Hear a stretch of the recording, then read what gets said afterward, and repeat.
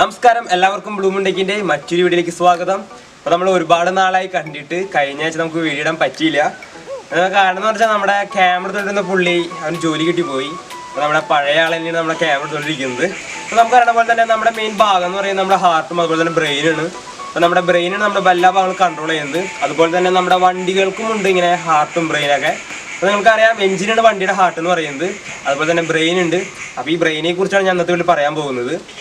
അപ്പോൾ അതിന് മുമ്പ് നിങ്ങൾ എൻ്റെ ചാനൽ ഇതുവരെ സബ്സ്ക്രൈബ് ചെയ്യുക, തൊട്ടടുത്തുള്ള ബെല്ലൈക്കൺ കൂടി എനേബിൾ ചെയ്യാം. അപ്പോൾ ഒരിക്കൽ കൂടി എല്ലാവർക്കും വീട്ടിലേക്ക് സ്വാഗതം. ഞാൻ ജിബിൻ ജോർജ്. അപ്പോൾ ഇതാണ് നമ്മുടെ വണ്ടികളുടെ ബ്രെയിൻ എന്ന് പറയുന്നത്. ഇതിൻ്റെ പേരെന്ന് പറയുന്നത് ECM, അതായത് എൻജിൻ കൺട്രോൾ മൊഡ്യൂൾ. ഇതിന് മറ്റൊരു പേര് പറയുന്നത് ECU എന്ന് പറയും, എൻജിൻ കൺട്രോൾ യൂണിറ്റ് എന്ന് പറയുന്നത്. അതായത് നമ്മുടെ വണ്ടിയുടെ എല്ലാ പെർഫോമൻസും കൺട്രോൾ ചെയ്യുന്നത് ഈ ഒരൊറ്റ സാധനമാണ്. ഇതിന് ഏകദേശം ഇതിന് വില എന്ന് പറയുന്നത് പല വണ്ടികൾക്കും പല റേറ്റാണ്. ഇതിപ്പോൾ നമ്മളിലുള്ളത് സ്വിഫ്റ്റ്, അതായത് സ്വിഫ്റ്റ് ഡിസൈറിൻ്റെ ഒരു ECM ആണ്. ഇതിൻ്റെ വില എന്ന് പറയുന്നത് 30,000 രൂപയോളം വില വരും. എല്ലാ വണ്ടികളും വ്യത്യസ്തമാണ്. ഇതിൻ്റെ ഫംഗ്ഷൻ എന്ന് പറയുന്നത് നമ്മുടെ വണ്ടികളുടെ ഫ്യൂവലിൻ്റെ മിക്സ്ചറും അതുപോലെ തന്നെ ഇഗ്നിഷൻ ടൈമും എല്ലാം കൺട്രോൾ ചെയ്യുന്നത് ഈ ഒരു ഒറ്റ സാധനമാണ്. അതായത് ഇപ്പോൾ നമ്മൾ പരസ്യം കണ്ടിട്ടുണ്ടാവും ഇത് കുറച്ചേ കുടിക്കും എന്നുള്ളത്. അതായത് നമ്മുടെ ഈ പെട്രോളൊക്കെ എന്തോരം കുടിക്കണം എന്നും എന്തോരം വേണം എന്നൊക്കെ ഫുൾ കൺട്രോൾ ചെയ്യുന്നത് ഈ സാധനമാണ്. അപ്പോൾ നമ്മുടെ വണ്ടി ഇപ്പോൾ സ്ഥലത്ത് നമ്മൾ നിർത്തിയിട്ടൊക്കെയാണെങ്കിൽ ഇത്തിരി ലേശം പെട്രോളിൻ്റെ അവിടെ ആവശ്യമുള്ളൂ. അപ്പോൾ അത് എന്തോരം പെട്രോൾ വേണമെന്ന് സെൻസ് ചെയ്ത് കണ്ടുപിടിക്കാനും എല്ലാ കാര്യങ്ങളും കൺട്രോൾ ചെയ്യുന്നത് ഈ ഒറ്റ ECM ആണ്. നമ്മുടെ ECMന് വരുന്ന 4 ഫംഗ്ഷനാണ് നമ്മുടെ ECMകൾക്ക് വരുന്നത്. അതായത് ആദ്യത്തെ ഫംഗ്ഷൻ എന്ന് പറയുന്നത് എയറിൻ്റെയും അതുപോലെ തന്നെ ഫ്യൂവലിൻ്റെയും റേഷ്യോ ആണ്. അപ്പോൾ നമുക്കറിയാം നമ്മുടെ എഞ്ചിൻ വർക്ക് ചെയ്യണമെങ്കിൽ എയറിൻ്റെയും ഫ്യൂവലിൻ്റെയും റേഷ്യോ, മറ്റേ പെട്രോൾ എഞ്ചിനിലാണെങ്കിൽ എയറിൻ്റെ ഫ്യൂവൽ മിക്സറോട് വർക്ക് ചെയ്യുന്നത്. അപ്പോൾ എന്തോരം വേണമെന്നൊക്കെ ഫുൾ കൺട്രോൾ ചെയ്യുന്ന റേഷ്യോ മൊത്തം ECMന് കൺട്രോൾ ചെയ്യുന്നത്. പിന്നെ അടുത്ത ഫംഗ്ഷൻ എന്ന് പറയുന്നത് ഇഗ്നിഷൻ ടൈമിംഗ് ആണ്. അതായത് നമുക്കറിയാം നമ്മുടെ വണ്ടികളുടെ ഇഗ്നിഷൻ ഒക്കെ ടൈമൊക്കെ ഫുൾ കൺട്രോൾ ചെയ്യുന്നത് ECMൽ തന്നെയാണ്. പിന്നത്തെ ഫംഗ്ഷൻ എന്ന് പറയുന്നത് ഐഡിയൽ സ്പീഡാണ്. അതായത് നമ്മുടെ വണ്ടി ഇപ്പോൾ എവിടെ നിർത്തിയിട്ടുണ്ടെങ്കിൽ നമുക്ക് ജസ്റ്റ് പെട്രോളിൻ്റെ ചെറിയൊരു ലേശം മതി പെട്രോളിൻ്റെ, അപ്പോൾ അത് മൊത്തം കൺട്രോൾ ചെയ്യാനും ഇപ്പം കുറേ പെട്രോൾ വേസ്റ്റ് ചെയ്ത് കളയാണ്ടിരിക്കാൻ വേണ്ടി എല്ലാം സെൻസ് ചെയ്ത് കൺട്രോൾ ചെയ്യുന്നതൊക്കെ ECM തന്നെയാണ്. പിന്നത്തെ ഫംഗ്ഷൻ എന്ന് പറയുന്നത് ഇതിനകത്ത് നമ്മുടെ വാൽവ്, അതായത് നമ്മുടെ എഞ്ചിനിലേക്കുള്ള വാൽവും അതുപോലെ തന്നെ എഞ്ചിന് പുറത്തേക്കുള്ള വാൽവുകളൊക്കെ കൺട്രോൾ ചെയ്യുന്നത് ECM തന്നെയാണ്. അതായത് ഫ്യൂവലിൻ്റെയും അതുപോലെ തന്നെ എയറിൻ്റെയും വാൽവ് ഒക്കെ കൺട്രോൾ ചെയ്യുന്നത് നമ്മുടെ ECM തന്നെയാണ്. നമ്മുടെ ECMലേക്ക് എങ്ങനെ സിഗ്നൽസ് വേണമെന്ന് വെച്ചാൽ ഇതിൻ്റെ കുറേ സെൻസറുകൾ ഉണ്ടാവും. കുറേ സെൻസറുകൾ വഴിയാണ്ട് നേരെ ഇതിലേക്കാണ് വരുന്നത്. നമ്മൾ നോക്കണമെങ്കിൽ ഇതിൻ്റെ അകത്ത് ഫുൾ ICകൾ, ഓരോരോ ICകളിൽ പ്രോഗ്രാം ചെയ്ത് വെച്ചിട്ടുണ്ടാവും. നമ്മൾ എന്തൊക്കെ ചെയ്യേണ്ടതെന്നും എങ്ങനെയാണ് പ്രവർത്തനം എങ്ങനെയാണെന്നൊക്കെ എല്ലാവരും ഇതിനകത്ത് ഓരോരോ ICകളിൽ ചെയ്ത് വെച്ചിട്ടുണ്ട്. ഞാൻ തുറന്ന് കാണിച്ചു തരാം, ചെയ്ത് വെച്ചിട്ടുണ്ട്.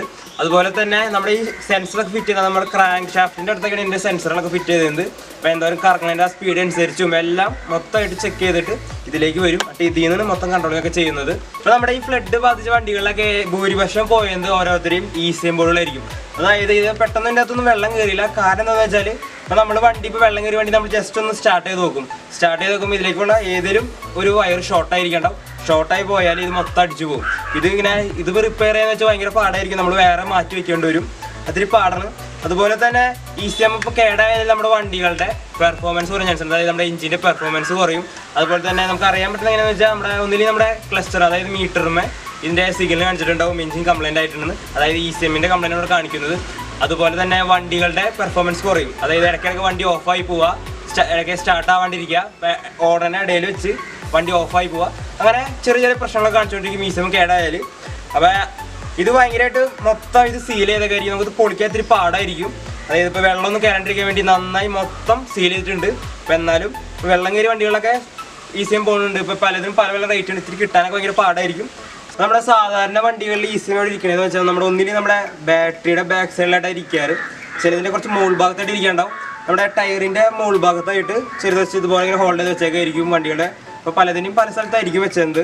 അപ്പോൾ നമ്മൾ നേരത്തെ കാണിച്ചത് സ്വിഫ്റ്റ് ഡിസൈറിൻ്റെ ECM ആണ്. അപ്പോൾ നമ്മുടെ കയ്യിലുള്ളത് റിനാൾട്ടിൻ്റെ കിഡ് ഓട്ടോമാറ്റിക്കിൻ്റെ ECM ആണ്. അപ്പോൾ ഞാനിത് ഓൾറെഡി ഓപ്പൺ ചെയ്ത് വെച്ചിട്ടുണ്ട്. ഇതിങ്ങനെ ഇതിൻ്റെ അകം വരുന്നത് ഇങ്ങനെയാണ്. അപ്പോൾ ഇതിനകത്ത് നമുക്ക് കാണാൻ പറ്റും കുറേ ICകളൊക്കെ. ഇതിന് എൻ്റെ മെയിൻ IC പറയുന്നത്, അതായത് മെയിൻ പ്രോഗ്രാം ഇതിനകത്താണ് ചെയ്ത് വെച്ചിട്ടുണ്ട്. അതുപോലെ തന്നെ കുറേ ചെറിയ ICകളുണ്ട്, എല്ലാത്തിലും ഓരോ പ്രോഗ്രാം ചെയ്ത് വെച്ചിട്ടുണ്ട്. അപ്പോൾ നമുക്ക് നോക്കണമെങ്കിൽ ഒരു ICയുടെ ഏതെങ്കിലും ഒരു ലെഗ് ഇതിന് കംപ്ലൈൻറ്റ് പറ്റി പോയാൽ നമുക്ക് ചെയ്യാൻ പറ്റില്ല. അതായത് ICകളൊക്കെ ഇതുമ്പോൾ തന്നെ സെറ്റ് ചെയ്ത് വെച്ചാൽ ICകൾ SMT മോഡൽ ICകൾ ഇതുമ്പോൾ സെറ്റ് ചെയ്യുന്നത്. അപ്പോൾ നമുക്ക് എന്ത് പറ്റിയാലും ഇത് റീപ്ലേസ് ചെയ്യാനേ പറ്റുള്ളൂ. അതുകൊണ്ട് റിപ്പയർ ചെയ്യാൻ ഇത്തിരി പാടായിരിക്കും അതൊക്കെ ചെയ്യാൻ. നമുക്ക് മനസ്സിലായിട്ടുണ്ടാവും എൻ്റെ ഉൾഭാഗം കണ്ടിട്ട്. അപ്പോൾ നമ്മുടെ വണ്ടിയുടെ ECM ഒക്കെ കേടായാൽ നമുക്ക് ഇത് റീപ്ലേസ് ചെയ്ത് വെക്കാത്തൊരു പാടായിരിക്കും. അതായത് സാധാരണ വണ്ടികളിൽ ECM ഒക്കെ നമുക്ക് ഇവിടെ തന്നെ ഈ ലോക്കൽ സ്ഥലത്ത് നിന്നൊക്കെ കിട്ടും. പക്ഷേ ഈ നമ്മുടെ ഈ ഓട്ടോമാറ്റിക് വണ്ടി മോഡലിലൊക്കെ കിട്ടാത്തിന് ബുദ്ധിമുട്ടായിരിക്കും. അത് കിട്ടിയാൽ തന്നെ അതിനകത്തുള്ള പ്രോഗ്രാം ചിലപ്പോൾ വ്യത്യാസമായിരിക്കും. ഓരോ വണ്ടികൾക്കും ഓരോരോ പ്രോഗ്രാം, അതായത് ഇപ്പോൾ സ്വിഫ്റ്റിൻ്റെ പ്രോഗ്രാം ആയിരിക്കില്ല ഡിസൈറിന്, അതുപോലെ തന്നെ കിഡിൻ്റെ പ്രോഗ്രാം ആയിരിക്കില്ല റിനാൾട്ടിൻ്റെ വേറെ കമ്പനികളുടെ. അപ്പോൾ എല്ലാവർക്കും പല പല പ്രോഗ്രാം ആയിരിക്കും. അപ്പോൾ അത് കിട്ടിയാൽ തന്നെ ഇതിനകത്ത് പ്രോഗ്രാം ചെയ്യാനും അതൊക്കെ ഇത്തിരി ബുദ്ധിമുട്ട് തന്നെയാണ്. അപ്പോൾ നിങ്ങൾ മാക്സിമം നിങ്ങളുടെ വണ്ടീനൊക്കെ നന്നായി നോക്കുക. അതായത് ഇപ്പോൾ നമ്മുടെ വണ്ടി ബോണറ്റ് തുറന്ന് വെച്ചിട്ട് കഴുകി കുഴപ്പമൊന്നുമില്ല. നിങ്ങൾ കഴുകണമെങ്കിൽ ജസ്റ്റ് വണ്ടിയുടെ ചാവി ഒന്ന് ഓഫ് ചെയ്തിട്ട്, അതായത് ബാറ്ററി ഒന്ന് ഓഫ് ചെയ്തിട്ട് കഴുകാൻ ശ്രമിക്കുക. അതായത് ഏതെങ്കിലും വയർ വെള്ളം ലീക്കായി ഷോർട്ടായോ ഇങ്ങനെ ചാൻസ് ഉണ്ടെങ്കിൽ നമ്മുടെ ECM മേടിച്ചു പോകും. അപ്പോൾ നമ്മുടെ കയ്യിൽ നിന്ന് ജസ്റ്റ് എടുത്ത് നിസ്സാരം കുറച്ച് കാശ് ഇങ്ങോട്ട് പോകും. അപ്പോൾ നിങ്ങൾ നോക്കുക, ശ്രദ്ധിക്കുക എല്ലാ കാര്യങ്ങളും. നമ്മൾ നേരത്തെ പറഞ്ഞ പോലെ തന്നെ നമ്മുടെ ECMൻ്റെ റേറ്റുകൾ വരുന്ന പറയുന്നത്, ഇപ്പോൾ നമ്മുടെ ഈ കയ്യിലുള്ളത് സ്വിഫ്റ്റിൻ്റെ ECM ആണ്. ഇതിൻ്റെ വില വരുന്നത് ഒരു 35,000 ആ റേഞ്ചൊക്കെ ഉണ്ട്. ഇപ്പോൾ സ്വിഫ്റ്റിൻ്റെ ഏതാ മോഡൽ എന്ന് വെച്ചാൽ ഓരോ മോഡലുകൾക്ക് അതിൻ്റെ വിലകളുണ്ടാവും. 35,000 ഉണ്ട്, 40 ഉണ്ട്, 45, അങ്ങനെ പല പല റേറ്റുകളുള്ളതുണ്ട്. ഇത് നമ്മുടെ കിഡിൻ്റെ ECMൻ്റെ റേറ്റ് വരുന്നത് 30,000 ഉണ്ട്, അതുപോലെ തന്നെ 25,000 ഉണ്ട്, 40,000 ഉണ്ട്, പല പല റേറ്റുകൾ. അതായത് പല മോഡലുകൾ വ്യത്യാസമുണ്ട്. ഇപ്പോൾ ഓട്ടോമാറ്റിക്കിൻ്റെ ആണെങ്കിൽ റേറ്റ് കൂടാൻ ചാൻസ് ഉണ്ട് ഏത് വണ്ടിയുടെ ആയാലും. അതുപോലെ തന്നെ വണ്ടിയുടെ മെയിൻ പാർട്ട് വേറെ വരുന്നത് എന്ന് പറയുന്നത് BCM എന്ന് പറഞ്ഞ് വരുന്നുണ്ട്, അതായത് ബോഡി കൺട്രോൾ മൊഡ്യൂൾ എന്ന് പറയുന്നത്. നിങ്ങൾക്ക് എന്താ ഞാൻ കാണിച്ചു തരാം. അപ്പോൾ ഇതാണ് നമ്മുടെ BCM എന്ന് പറയുന്നത്, അതായത് ബോഡി കൺട്രോൾ മൊഡ്യൂൾ എന്നാണ് ഇതിന് പറയുന്ന പേര്. അതായത് നമ്മുടെ വണ്ടികളുടെ ഫ്രണ്ടിലെ ലൈറ്റ്, അതുപോലെ തന്നെ tail lamp, fog light, indicator, park light, അതുപോലെ നമ്മുടെ AC-യുടെ അതുകൾ, പിന്നെ wiper, central lock, power window എല്ലാം കൺട്രോൾ ചെയ്യുന്നത് ഈ BCM ബോർഡ് തന്നെയാണ്. ഇതിനകത്തും നമ്മൾ നേരത്തെ കാണിച്ച പോലെ തന്നെ ഇതിനകത്തും കുറേ ഐസികളൊക്കെയാണ്. അപ്പോൾ ഞാനിത് തുറന്ന് കാണിക്കാനുള്ള കാരണം എന്ന് വെച്ചാൽ നമ്മൾ ജസ്റ്റ് നിങ്ങൾ കാണിക്കാൻ വേണ്ടി വണ്ടിയിൽ നിന്ന് ഊരുകൊണ്ട് വന്നതാണ്. ഇത് i20യുടെ BCM ആണ് വരുന്നത്. ഇതിൻ്റെ റേറ്റ് വരുന്നത് 25,000 രൂപയ്ക്ക് അടുത്തതിൻ്റെ റേറ്റ് വരുന്നുണ്ട്. നമ്മുടെ വണ്ടികളുടെ BCM ശരിക്കും വെക്കുന്നത് എവിടെയാണെന്ന് വെച്ചാൽ നമ്മുടെ ഡാഷ്ബോർഡിൻ്റെ ഉള്ളിലായിട്ടായിരിക്കും ഇതിൻ്റെ BCM വരുന്നത്. അതുപോലെ തന്നെ ചില വണ്ടികൾ വ്യത്യാസമുണ്ട്. ചിലത് ഇപ്പോൾ നമ്മുടെ നേരത്തെ പറഞ്ഞ പോലെ തന്നെ കിഡിൻ്റെ അതിൻ്റെ വ്യത്യസ്തമായിട്ടാണ് ഈ BCM വയ്ക്കുന്നത്. അതായത് നമ്മുടെ മീറ്റർ, അതായത് ക്ലസ്റ്ററിൻ്റെ ഉള്ളിലായിട്ടാണ് ഇതിൻ്റെ BCM, അതായത് നമ്മുടെ ഈ മീറ്ററും BCM ഒരൊറ്റ പാക്കിലായിട്ടാണ് വരുന്നത്. അതുപോലെ തന്നെ ചില വണ്ടികളുടെ സ്റ്റീരിയോൻ്റെ അകത്തുണ്ട്, ചിലത് വേറെ പല പല സ്ഥലത്തുണ്ട്. എല്ലാത്തിനും വ്യത്യാസം ഉണ്ടാവും. പിന്നെ ഇതിനകത്ത് നമ്മൾ പറഞ്ഞാൽ ഇതിനകത്തും കുറേ സെൻസറുകൾ കൺട്രോൾ ചെയ്യുന്നത്. അതായത് നമ്മുടെ ഇൻഡിക്കേറ്റർ നമ്മൾ ജസ്റ്റ് തട്ടുമ്പോൾ ഇൻഡിക്കേറ്റർ കത്തുന്നുണ്ട് എന്ന് വെച്ചാൽ ഇതിലേക്ക് സിഗ്നൽ പോയിട്ട് ആ സിഗ്നലിൽ നിന്ന് നേരെ ലൈറ്റ്, അങ്ങനെ കുറേ സെറ്റപ്പിലൂടെയാണ് ഇത് കത്തുന്നത്. അപ്പോൾ അങ്ങനത്തെ കാര്യങ്ങളെല്ലാം ഇലക്ട്രിക് സംബന്ധമായ കാര്യങ്ങളെല്ലാം കൺട്രോൾ ചെയ്യുന്നത് നമ്മുടെ ഈ BCM ബോർഡാണ്. അപ്പോൾ നിങ്ങൾക്ക് ഏകദേശം ഇതിൻ്റെ പ്രവർത്തനം മനസ്സിലായിട്ടുണ്ടാവും. എന്തിനാണ് നമ്മൾ BCM യൂസ് ചെയ്യണമെന്നും അതുപോലെ തന്നെ എന്തിനാണ് നമ്മുടെ ECM യൂസ് ചെയ്യണമെന്നൊക്കെ ഏകദേശം നിങ്ങൾക്ക് മനസ്സിലായിട്ടുണ്ടാവും. അപ്പോൾ ഇത്രയുള്ള നമ്മുടെ ഇന്നത്തെ വീഡിയോസ്. അപ്പോൾ നിങ്ങൾക്ക് നമ്മൾ എന്നും പറഞ്ഞ പോലെ തന്നെ നിങ്ങൾക്ക് എൻ്റെ വീഡിയോ ഇഷ്ടപ്പെട്ടെന്ന് ഞാൻ വിചാരിക്കുകയാണ്. ഇഷ്ടപ്പെട്ടെങ്കിൽ ഒന്ന് ലൈക്ക് ചെയ്തോളൂ, മറ്റുള്ളവർക്ക് കൂടി ഒന്ന് ഷെയർ ചെയ്യാൻ മറക്കരുത്. അപ്പോൾ ഇതിലും നല്ല വീഡിയോസുമായിട്ട് നമുക്ക് വീണ്ടും കണ്ടുമുട്ടാം. അതുവരെ എല്ലാവർക്കും ബൈ.